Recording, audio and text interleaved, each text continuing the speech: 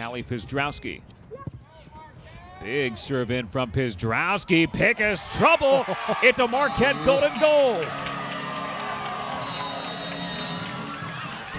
Just over a minute into overtime, after such a great performance, fielding so many shots, Rachel Pickus gives up that one, and that's the one that helps Marquette finally break through.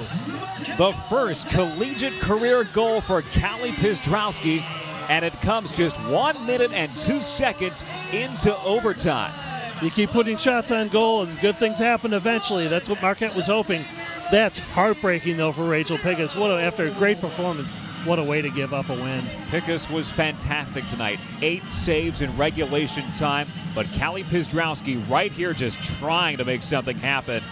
And on a wet night, off the hands of Pickus into the goal, Marquette comes away with 3 points and a win over Xavier to move to 2-2-0 in the Big East. Xavier still looking for its first conference win.